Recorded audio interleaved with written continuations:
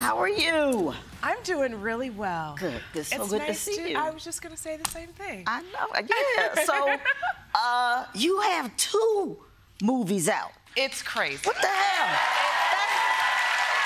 Won't he do it? He will do it all the time. And I just said to myself, I was like, boy, I better hurry up and get another job because I'm going to have a whole year where nothing comes out. You know how this goes. It's feast or famine. Right. So how'd you do that? You shot one movie Monday, Wednesday, Friday, another one Tuesday, Thursday? Yeah, Sunday, too. They had me working on a Sunday. Wow. No, wow. I actually... It just the timing of the release dates just worked out this way. Yeah. That's great. Yeah. That's great.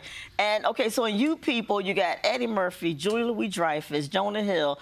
I've worked with all of them, and Kenya too. Yes. But see, what you got to actually work with Eddie Murphy. When I worked with Eddie, it was Nutty Professor 2, and I pretty much worked with a tennis ball because he was. Some days I'll get one Eddie Murphy, but he was, you know, all in the makeup as Granny. Yeah, so. and then it's exhausting. So sometimes the off-camera stuff, I know the tennis ball thing, I did that with Martin Lawrence. I mean, you kind of, with Big Mama's House, right? Same kind of concept. Right. He was there. He was there for every single shot. Wow. Yeah, no prosthetic makeup in this one. So he was there, and he was wonderful, and I was so excited to finally be old enough to play his wife. For years, it was like, oh, no, you're too young, like, you know. Right. And now the men always get the younger women, so here we are. There you go. There you go. So, and then your other movie, Missing. Yes, that's kind of like you're like the black woman Liam Neeson and Taken, right?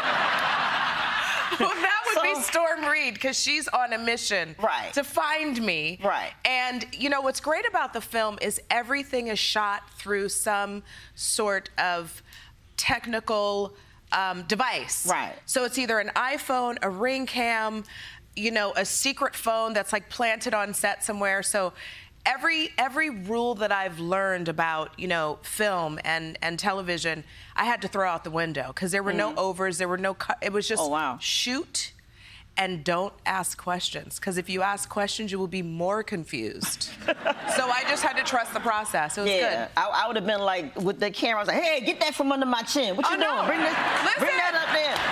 I had monks on ladders. Oh, yeah, shoot me from up there. Can I tell you? There's a moment in the film that actually applies to exactly what you're saying, where I had to, like, shoot my own coverage on the cell phone, and I'm like going like this. I'm like, nope, don't roll it yet. Nope, nope. Okay, there we go. Stop. And a woman knows her light and her angles after a certain amount of time. Yes.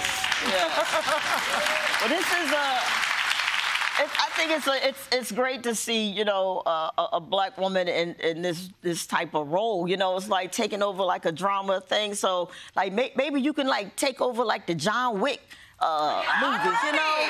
Yeah, it could be like John Wick. It's like they killed her edges, and now she wants revenge. Yes.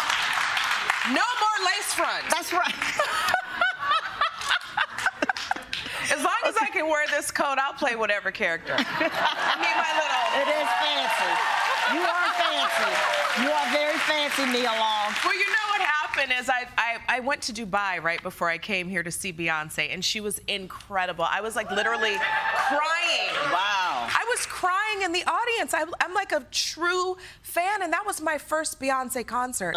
So to see it in Dubai was like one of those moments that I will remember for the rest of my life. So everything in Dubai is blingy. And I'm kind of not blingy, but everything I packed... Kinda. Okay, there we go. Okay. There we go. But everything I packed was blingy, so I'm sorry, Wanda. This is just blingy. You blingy. You're blingy. Okay, I got to ask you something real quick. I have to ask you something because I know how it goes. So recently, I'm gonna read it. That there was a headline, right? Yeah. Where you said, I quote, "Black movies and black famous only hold us back." Yes. You want to clear that shit up? Because you know that's not written correctly. You know how it goes, because you know they take one headline and turn it into something. So read that again. Let me say that again. How much time we got? Terms like black movies and black famous only hold us back. Okay, so what I mean by, you know what I mean. I know, but go ahead. But so. For them. For the white people in the audience.